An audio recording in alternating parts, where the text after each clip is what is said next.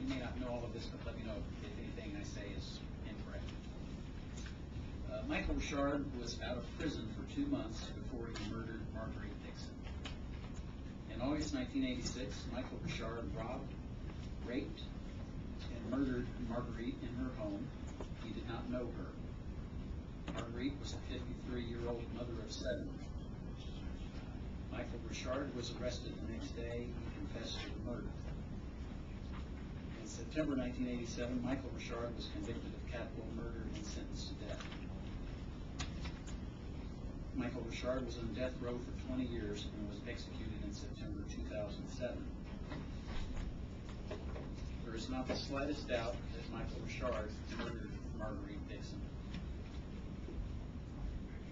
The stay, which Justice Keller denied, had nothing to do with the question of whether Michael Richard should be executed, only the method of execution. Well, no, I wouldn't think that's correct. Okay. The date of execution, not the method. Well, I thought that the issue was whether the Supreme Court was going to issue a stay relating to the use of lethal injections. Well, yes, but I mean, I think on the facts that we know of, as we know them, the only thing her action did was move up by 8 months his date of execution.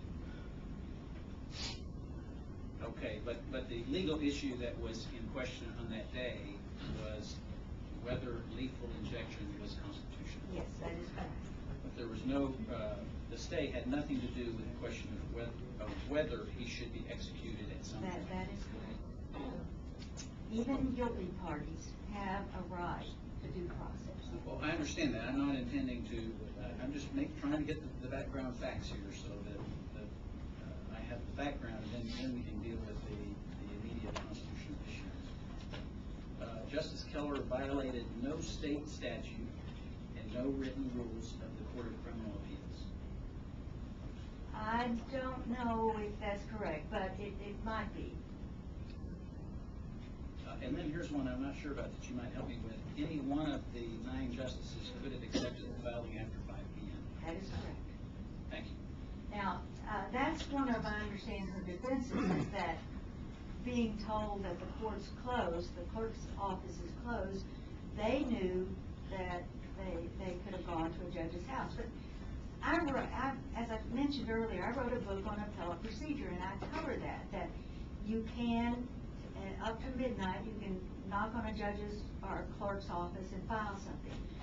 But the problem is, that works only when you're trying to meet a deadline, not when in fact you need the court to act in a very short period. And once you've been told by the Chief Justice essentially that you can't file something, why would you think you could go do an end run about what the Chief Justice has told you?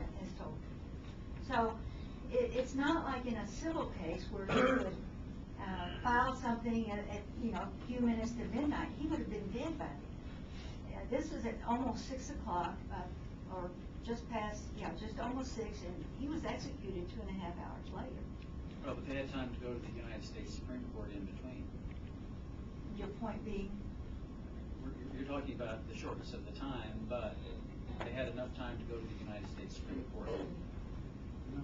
Well, I don't know that. No. I don't think so. Maybe I misunderstand, Will, what you're stating, but what happened on the day of the execution is the U.S. Supreme Court ruled on a different pending execution, not even in the state of Texas. It was in Kentucky, I believe, and I laid that out in my original comments.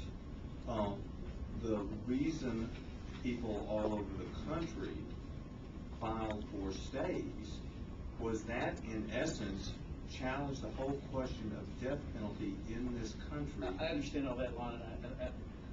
It's my understanding that at 7:30 p.m. the United States Supreme Court denied Richard's appeal.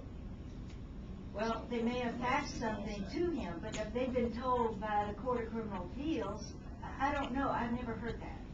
But that still wouldn't justify anything Judge Keller did in this case. Now, the first... Just a second, you got more questions. Hey. Yes, ma'am, you are giving us a legal tutorial, and I appreciate it.